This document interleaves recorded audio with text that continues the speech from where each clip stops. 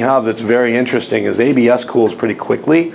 If it cools differentially, it'll curl up like fried bologna in a frying pan.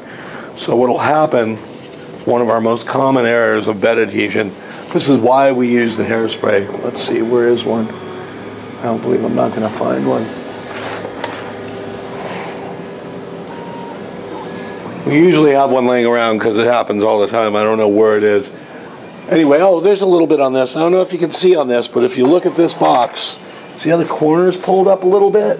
Oh yeah, right there. That's because it cooled faster than the rest and it started shrinking. And it pulled up. And what happens is that this doesn't know that happened, so it keeps on, it just compresses that molten filament a little more on those spots. So it winds up self-correcting, so you have like these rocker bottoms on things sometimes. I'm really surprised I don't have some around here. I usually have something that's really obviously off.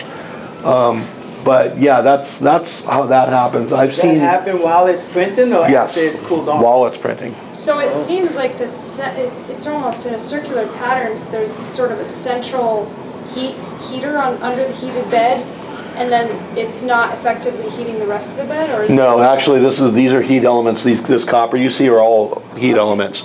So it's not that, it's drafts. It's that it cools from the edge. That's why we're making the enclosure for that one, and why I started printing this little barrier right here, because it keeps air off of there. If it cools quickly, the area it's not working on will cool off, and once it starts letting go, it'll go really quick. That one's doing okay so far. So where we see the copper is at the where the heat's being transferred? See, let me show you what I use when I build a bed. See if I have any more of it. So this is what they used to use. This is just PCB printed heated bread. That's what we have on there. This is a heat element. This is very similar. If any of you gardeners have seed starting mats, this is about the same thing. It just has a thermistor in it that tells it what temperature it is and hooks up to power. This is what I build. Those are proprietary, Xerox makes them for some of their stuff. Those are heat elements that are on adhesive backing. Oh, I see now, yeah. So you just wire it up after you stick them to it, put a thermal cutout in for safety. That one behind you is running on straight 120. So it heats up very quickly. The one on the Delta, not so much. I have to wait, like I said, half an hour for it to heat up. But yeah, here's what some of those look like. These are DC ones, but that's what the heat elements look like. And there's different ways to do beds. Some people use blue painter's tape and glue stick. I like using glass and heat and hairspray. He has a different material entirely. We're experimenting with different silicone, like baking sheets that your cookies are supposed to come off really nicely of. But this is the way I learned, and that's kind of how I've been going right now. And it works really well. And the nice thing is, after you get layers and layers of hairspray, you can scrape it off and clean it with alcohol right down to nothing. But like I said, the big problems are materials problems. How will different materials behave? And there are so many parameters, but your main ones are extrusion temperature, layer height, extrusion speed, bed temperature, and movement speed, really. There's different sections. The outer area is a perimeter. The inner area is infill. You do those at different movement speeds. Non-printing moves, you can set the speed for that. Bridging, where you're going across an area, you usually like to have an extra little fan pointing right at it that comes down. Here's a good example. This snoot right here is to force air right down on the extruder, and that is to cool it right when it comes off. So if you're bridging an area, that stuff comes out and it solidifies immediately without something to stick to. We have a hard time bridging with this machine right now, where we'll be working with extra fans in the future. There's also other ways. We have little air pumps that can move air to them and cool them. Let's see if I have one of those. Yeah. Little electric pumps there, and you just shoot air at it through a hose.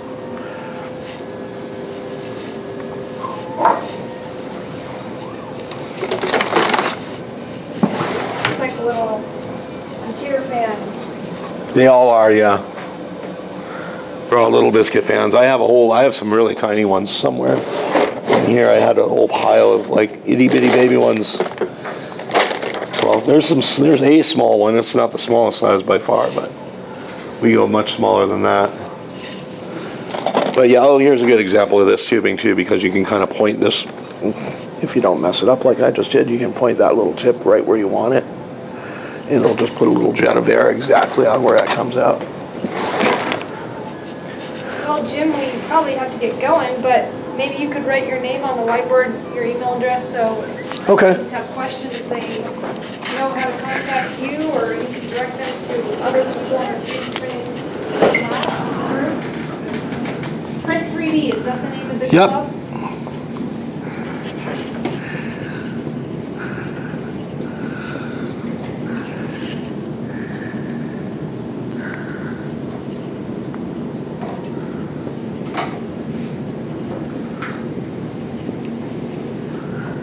I guess I better make that a little better.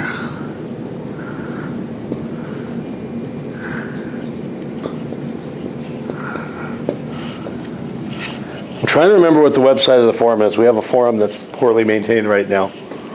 But I believe, I have to look at what it is. I think it's print3d.com or dot. Oh, yeah, yeah. Nice. Thank you. There you go. You guys, whoever wants to keep that can keep it. It's doing a little better, but I still don't understand why it shifts over like that. And that's something, most of your time is just troubleshooting. Yeah. I mean, I've been spending 2 hours, and a lot of it is just Googling things, going through forums, seeing who's had the problem before. All right, I think we take like one more question, and then we have to get going. Any other final questions you guys have for Jim? Well, thanks, Jim. Sure. It's been very cool seeing all these 3D printers in action. Glad you liked it. Right. Uh-oh, someone's got caught up with the gaming dice. Yeah, it's pretty cool. Okay. Cool, thanks.